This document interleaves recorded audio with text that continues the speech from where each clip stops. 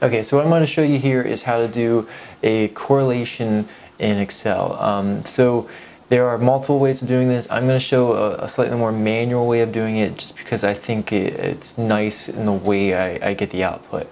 Alright, so what we have here is a graph that we did, and I showed you how to do this on a previous video, so I'll put a link right here for you to get to that.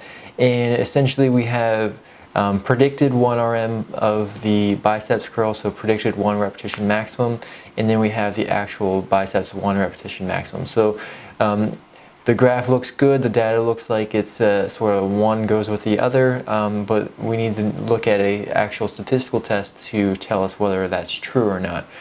So a correlation is the test that we would want to do. So we need to do a couple of different calculations to make this work. First one, let's do it's a Pearson's correlation coefficient that we're going to be calculating, so Pearson correlation. And so this one's pretty easy, just type equals and then start typing Pearson, and it's going to pop up right here. So the Pearson coefficient R value is what we're trying to get, and it wants us to highlight the first array, type a comma, and then the second array. So the arrays are the two data sets. So right here we have our predicted values, and right here we have our measured values. Those are our two data sets. So I'll highlight just the numbers of the predicted data sets.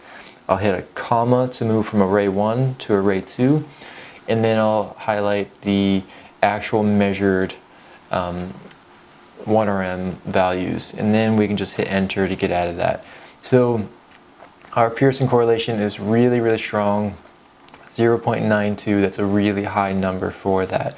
But now we also need to calculate our p-value, so the probability of this being, for lack of better terms, it's a sort of a layman's way of thinking about this, but the probability of this being a true result versus a random chance result. So for this to work the way I'm going to show you, we need to know what our sample size is. So we need to know what n equals, so how many people were in the data set. And because all the people in the predicted and all the people in the measured 1RM categories or conditions are the same people, we can just count how many we have in one of those and know how many people we have. So if you type equal and then start typing count, and so count's going to count the number of cells within the range that you highlight that have numbers in them. So we can use that to so open parentheses to start the function, highlight either one of our two variables and do an end parenthesis and hit enter. So we have 26 people, which we know because we have the participant IDs counting from 1 to 26. So that it worked out correctly. So we have our Pearson coefficient, we have our n value, which is 26 people, and then we have this calculation that I already put in prior to starting this recording. And what this actually is our correlation p-value. And so it doesn't have accurate numbers right now, which is why it's just 1. But if you look at this formula up here, this is the formula I have in there. This is where I'm saying it's a little bit of a manual way of doing it. There are other ways using the software and using their statistics packages in Excel to do this. I like doing it this way because it just puts the p-value in a single cell, and it's really easy to use a formula once you have it typed out. I've been copying and pasting this formula from one Excel document to another for the last several years since I originally found it, figured out how it works, and started using it. So to be honest, it's a little bit out of my head now how it all works, so it's also beyond the scope of this video. But it does work. I've checked it against several software packages doing correlations, and it gives very good results. So what we need though for this to work is we need this Pearson correlation coefficient, and we need the sample size, which is the reason why we calculated those two first.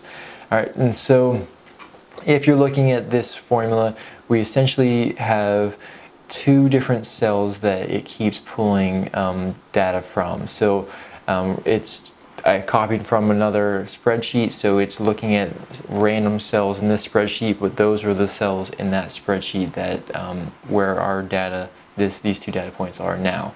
So M2 is the Pearson correlation coefficient. So in this sheet it is in F5, and then our sample size is in F8. So let's go back here, change all the M2s to F5s.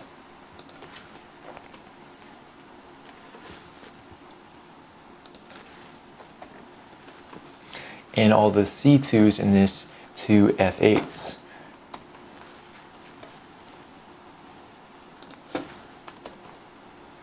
And hit enter. And so we get this number here. So if you're not used to seeing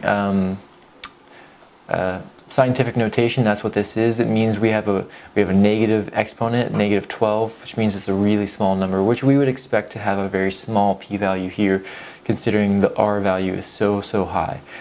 So to make this something a little more meaningful to those of you not used to seeing this, we're going to just format this cell. So just click the cell, right click, and then go to format cell. And let's change it from general, which gives us the scientific notation, and change it to number. And we're going to need a lot of decimals, so I'm just going to make it something crazy high, like 10 decimal places. So that you just do the up arrow to do that, and then click OK. And you can see that the value is even smaller than that. So let's see how far we have to go out to get, okay, so you can see here that the p-value for this correlation is way below 0.05, which is the standard cutoff for statistical significance. And so that means that this Pearson correlation, this R value, this 0.92 that we got, is something we can interpret statistically speaking, and that what all this tells us is that there is a high correlation between predicted 1RM biceps curl and the actual measured 1RM biceps curl. Alright, so what I'm going to do is I'm going to make another video in this series that's going to show how to make this graph look a little prettier, and I've already made a video that showed how to make this sort of basic graph. Alright, thank you.